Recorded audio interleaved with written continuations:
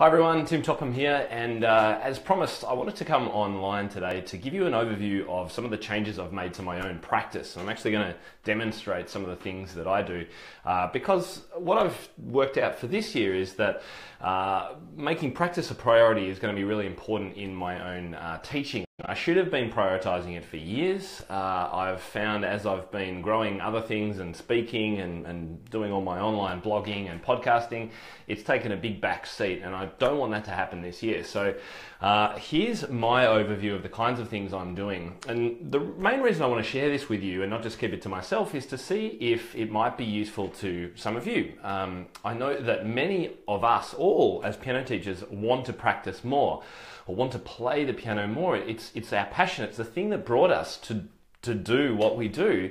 But very few of us have the time or commit the time to actually continuing our own playing. And so this is what today's all about, giving you some ideas about how you could potentially do this yourself. Now, excuse me if I look quite red in the face. I've literally just got back and had a shower from a cycling class. So for those of you who know me, you're probably aware I'm a big cyclist, and my favourite thing in the morning is to do some cycling. So Monday morning for me is a cycling class at 6:30. I got back at sort of 7:30, and now it's 8 a.m. here. So I'll have breakfast after this. And I have to say that after running the piano pivot at the end of last year, the 5-day piano pivot, many of you probably were involved in that. There was about 800 people, I think, who took part. One of the things we talked about was your own health and looking after yourself. And so I would really encourage you, if you're interested in making practice a bit of a resolution for you this year, if you want to call it that, then also looking at your own health and getting out and about, and that can just be walking. And of course, the best thing to do while you go for a walk is, of course, listen to my podcast. All right, so I haven't played today. I've literally turned on, now this is the Casio Hybrid that I've done some reviews on before. It's a great instrument, and I'm still enjoying very much using it for my practice. So my starting thing is just easy scales. So I'll pick a key, and I tend to pick a different key every day, and I'll just run up and down, you know, relatively straightforward.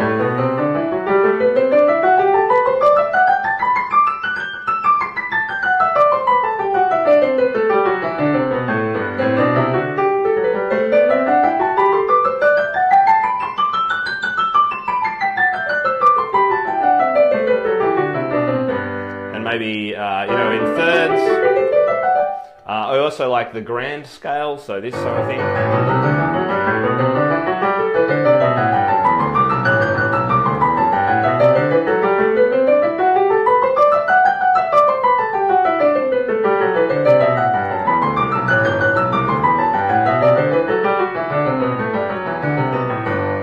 And I'll do that for, I don't know, 2 or 3 minutes, playing fairly easily. I'm not stressing about anything.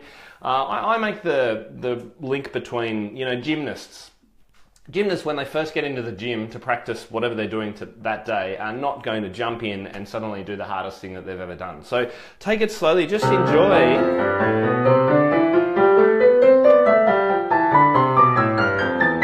Just enjoy playing slowly and giving it a little bit of time. I better just check. I can see some comments coming through as I go there. Just let me know if the sounds, you got any issues with the sound or anything like that. Okay, now I also am a big fan of 4-finger exercises. Now I learned these from a teacher of mine. I think they're kind of meditative. And I'll actually put out some more information specifically about these, but this is how they sound.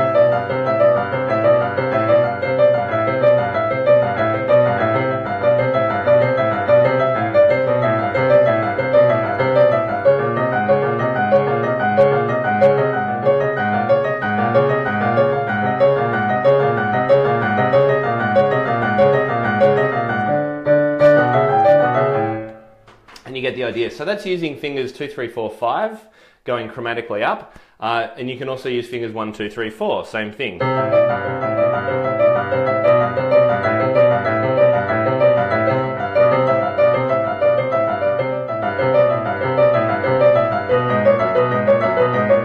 And you can go down and up. So I tend to quite enjoy doing that. It's quite relaxing in some ways, but it also just it's one of the best ways for me to get my fingers working. So I call them 4-finger exercises. I either go up using 2 to 5, or down, and then down using 1 to 4, or just mixing it up, however you want to do it. Sorry, I'm actually still sweating from my run. Apologies for that. All right. The next thing I'll do is that's very small and using lots of little finger movements. So then I like to spread out over the keyboard. So my best tip for that is to use 7th arpeggios. So I do a series where I'll play a major chord with a major 7th,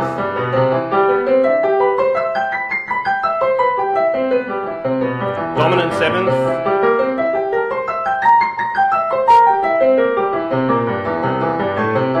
sixth, minor 6th,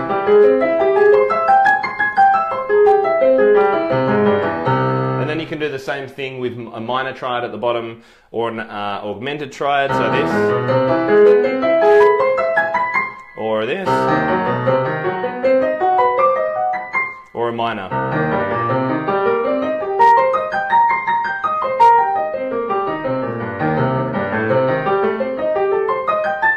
And I'll only go up and down as many times as I need to become happy with what I'm actually doing. I find those are great because they're arpeggios, so you're using the whole keyboard. So I've gone from something that's very intricate to then using the whole keyboard. And because they use all 5 fingers, everything's getting a workout. Whereas, if you're doing a normal arpeggio, there's always a finger missing out. So that's why I like doing those. What else? I also, I sometimes use Hanon. I don't mind a little bit of Hanon. I don't often use it for my students, but for me, sometimes. And the other thing that I tend to do is octave scales. So a lot of the literature that I'm working on at the moment has quite difficult octave passages in it, so actually getting the hands ready to play octaves. I was always taught by my teacher to think about octave playing like bouncing a basketball. This is a great trick for students as well. If they're having trouble, just get them to bounce an imaginary basketball in the air, like this, and then that's basically the idea of octaves. So yeah, can be a good little trick. So my octave routine is I'm not sure where I necessarily start on the cycle, but I go through a cycle of fourths, which sound like this. So it's the major scale here,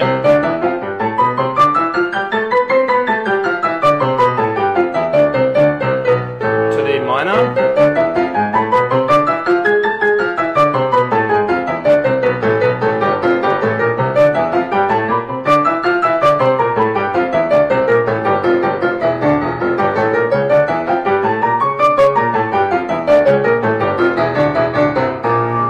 around the scale, and that tends to work really, really well for me. I don't ever get all the way around. You can get quite tense doing that, so if this is new to you, don't suddenly jump in and start doing that exercise. It can be quite difficult, but it's a good way for me to just get my hands again moving from all different shapes. So very compact playing to spreading out arpeggios, to scales, which again are very kind of smaller movements, and then to big octave movements as well. So all up, I'll take generally about 15 to 20 minutes on just pure technical exercises, no music at all. But the thing that I like to do straight after that is to actually put some of those exercises into musical contexts. So what I'll tend to do then is find passages that I know are really good for technical work in pieces of music that I'm working on. So, for example, at the moment I'm revising my Chopin Scherzo number 3 in C sharp minor. So that's the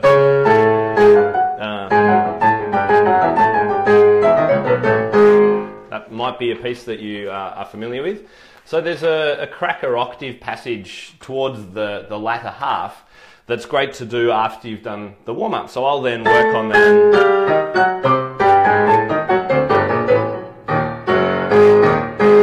And it will often be quite messy at the start.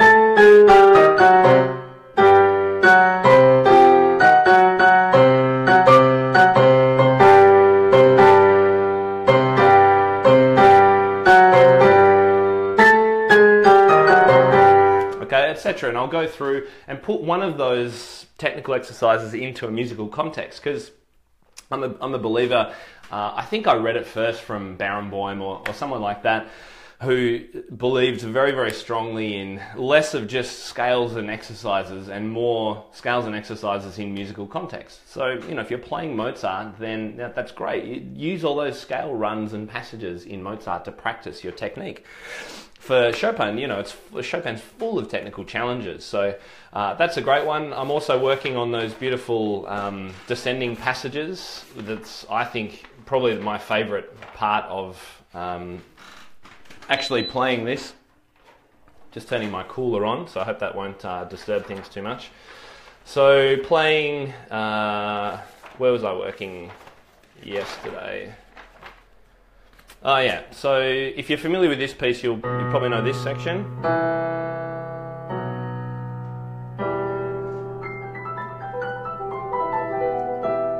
So those descending passages are just fantastic for arpeggio work, because it's all arpeggios in the left hand. And I can feel, because it's morning and I haven't really warmed up very well, this is actually quite difficult to play.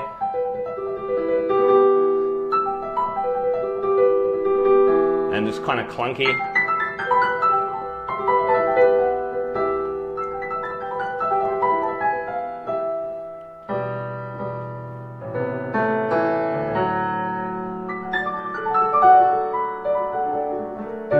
So yeah, I definitely need to warm up more, but that's just showing you how I put these kind of things in context. So, it's all very well for me playing that. That's just really to get my head in the game so that I can then do things like this. And it's much more fun, it's much more musical, obviously, and it's practicing something that I'm going to be hopefully playing in the future. I also am currently working on revising, well, I'll play a little bit of it. See, I'm going to start in the middle of this piece. Let's see who can first guess this piece. Starting in the middle, and it's really slow, okay? This is another great one I like using for arpeggios, and this is the section that I'm working on. So see if you can write down what this one is.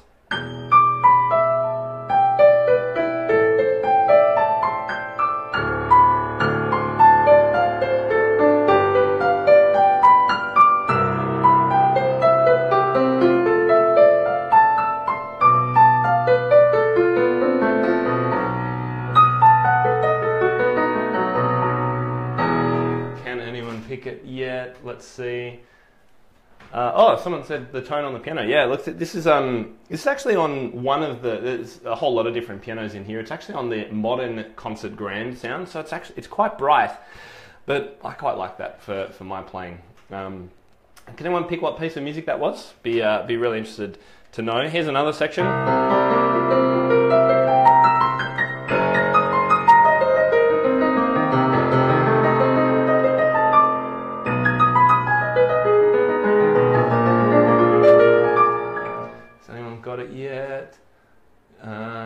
Arranged by Busoni. No, not Busoni.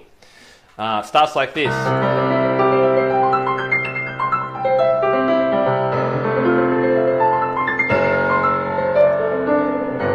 Which I don't really want to play until I've warmed up properly. So that's another piece of music that I'm working on, but I'm showing you that because, again, it's putting context to the arpeggios that I was doing at the start. This is what,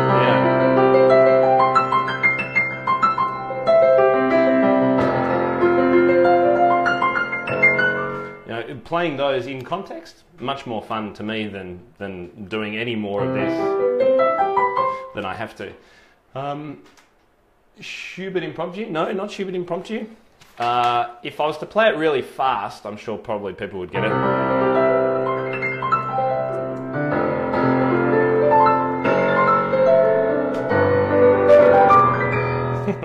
I wish I could play it that fast. It's Chopin Etude No. 1 in C major. So that's another one on my list of things to practice at the moment.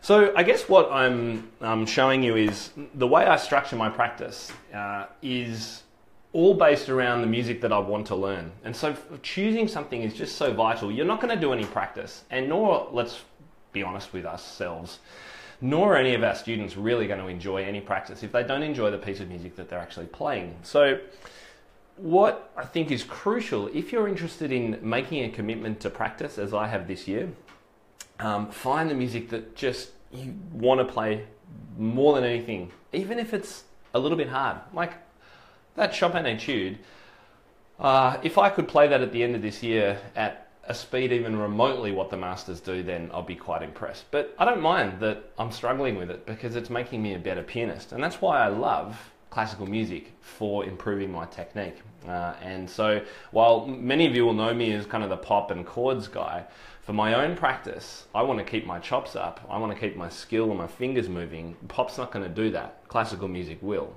And so that's why for all my students, even if they are quite interested in pop music, I'm getting them to do classical, getting them to do romantic, getting them to do a mix of music, because it's through that kind of music that they're really going to improve.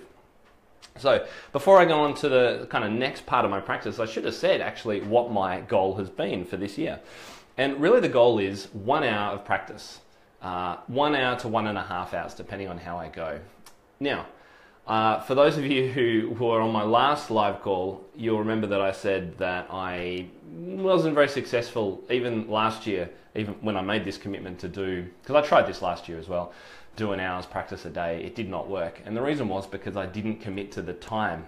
So the change I've made is to say first thing in the morning, have breakfast and practice. Nothing else. I don't check emails. I don't go on social. I don't turn my phone. I don't check emails on my phone or anything. I just practice. And I have to say that hour between 8 and 9 a.m. or 8 and 9:30 is real gold for me now. It's just beautiful time with me and music and the piano, the instrument that has brought me to everything that I'm doing. And I can just enjoy that time with myself without any interruptions. Now, I'm not taking kids to school and those kinds of things in the morning, so it's perhaps a little bit easier for me than for others. What I would be saying is that you just need to find a time for yourself that suits. So maybe if you've got kids and you're taking them to school, maybe your time is from 9 till 10:30. Or 9 till 10, or maybe just half an hour to start with. That's fine, but find your time and stick to it, commit to it. That would be what I suggest for you. When I first started my InnerCircle community, one of the first things I got everyone to do was a 1-week practice challenge. And at the moment, I'm working out how to re-engage people into this practice challenge because I haven't been pushing it recently. The reason I want to re-engage people in it is because it makes a real difference. People get such a buzz from finally committing and getting back to practice. I am a big believer in this and I've made a real commitment to it. So far, so good, and my hands aren't feeling like bricks anymore, which they did at the end of last year. Now, I did my diploma only 6 years ago or thereabouts, and I was practicing an hour and a half a day, plus, probably 3 hours a day actually, plus weekend time. I just remember how beautifully supple and agile my fingers were. If I could get back to that, that would be great. Okay, so my practice, I've done the warm-up technical exercises.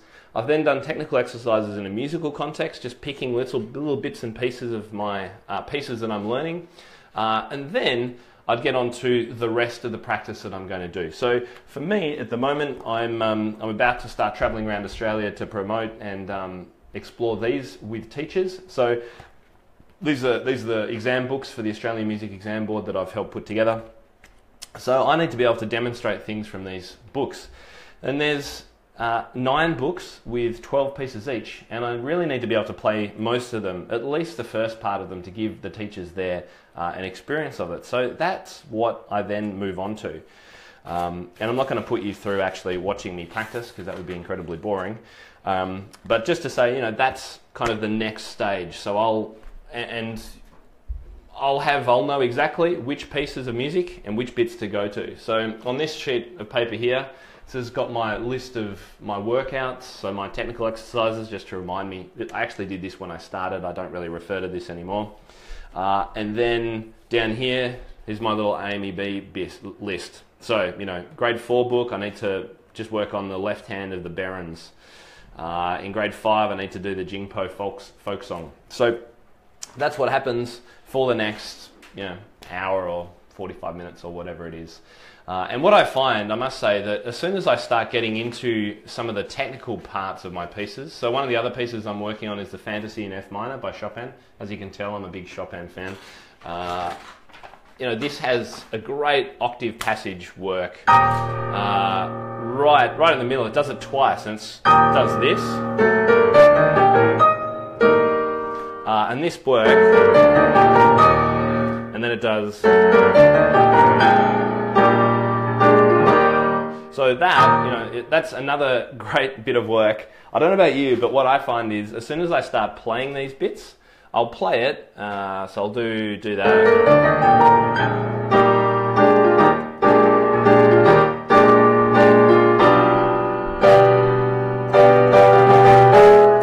Suddenly I'm off and I'm playing the rest of the piece of music.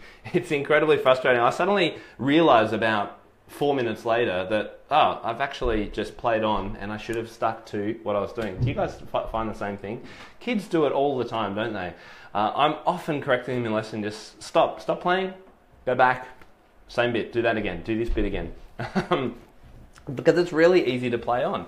And after that bit in this Chopin is one of my favorite sections. It does this great section.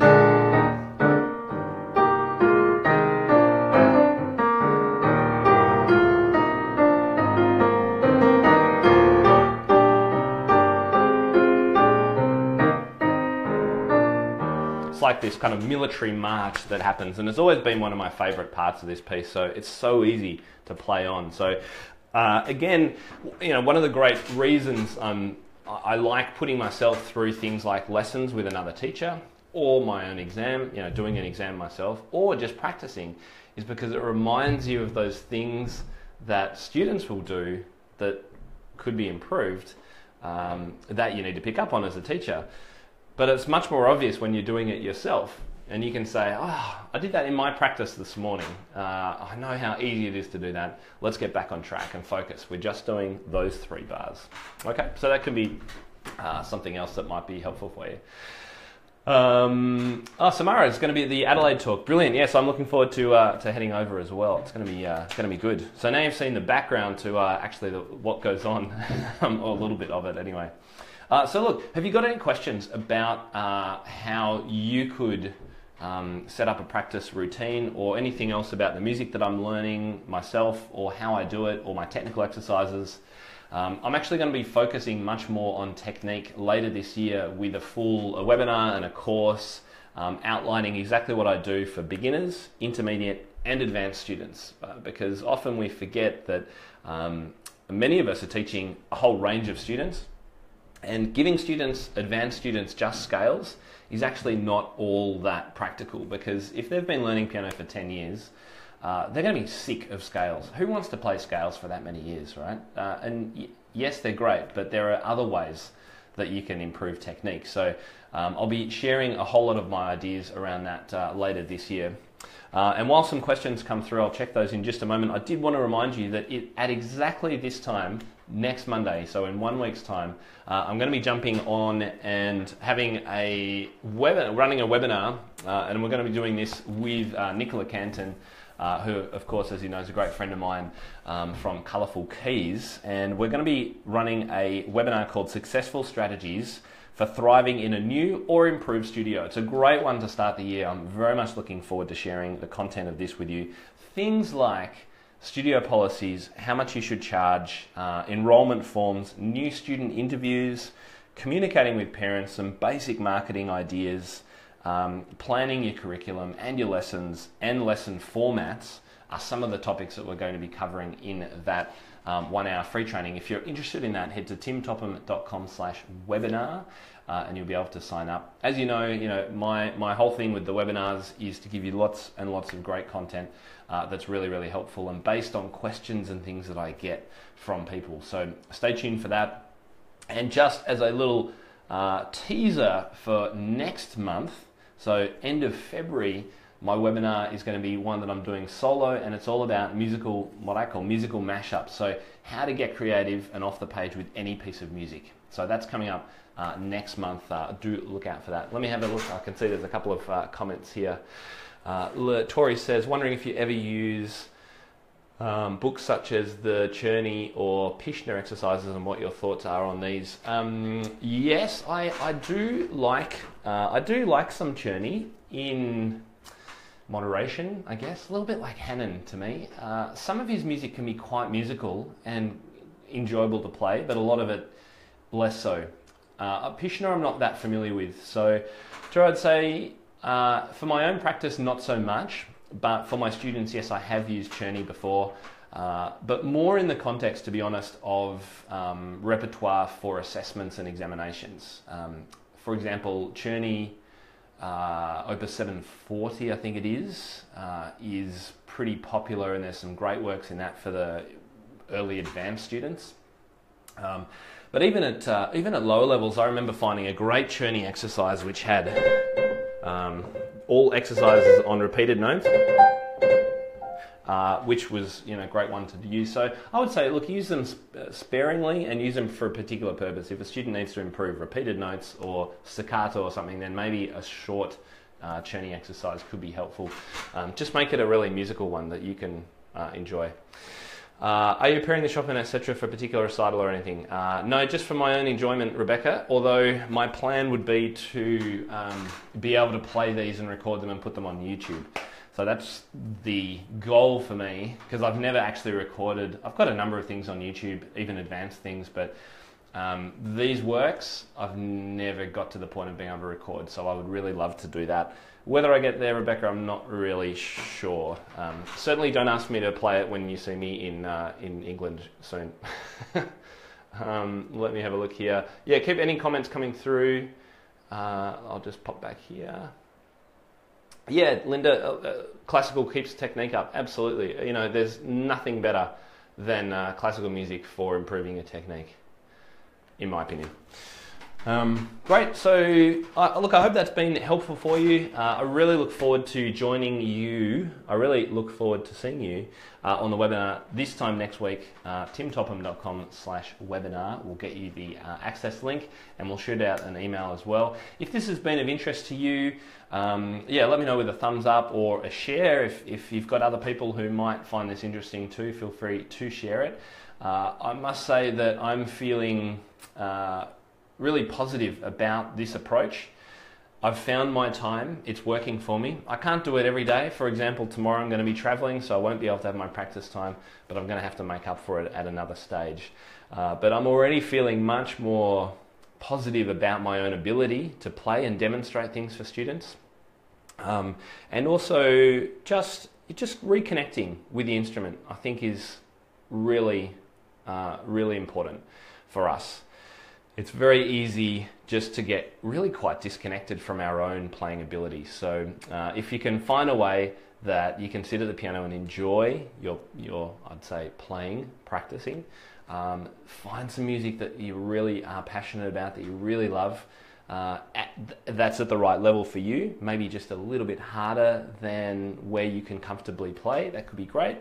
Or as we do with most of our students, give them a couple of hard pieces, and give them some easier ones. Give yourself some easier pieces too that you can just enjoy playing. And I remember there was a thread about practice quite recently on Facebook. People were saying, yeah, look, I'm really enjoying playing some pop music and teaching myself to play by ear, and so improving those skills. That's my practice. That's what those teachers were saying. So that's great. Do what is going to be most helpful and relevant to you, and also that's going to really get you back to that passion for piano, which is really easy to lose when you're just 8 hours a day teaching kids. All right. So thank you very much for joining me today. It's been an absolute pleasure, and I'm really looking forward to seeing a number of people here in Adelaide tomorrow. I'll be flying over to Adelaide to talk about this new series of books.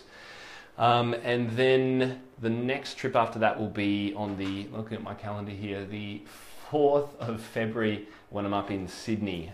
So those Sydney-siders who are interested in seeing me, contact your local AMEB office for that. Any other questions, feel free to leave them. I'll be checking back on the video. Yeah, let me know how you go. And if you try this out yourself, even just for a week, just commit to 1 week, 5 days even. I'm going to play for 30 minutes for 5 days. just for me. See what happens. Let me know. Bye-bye.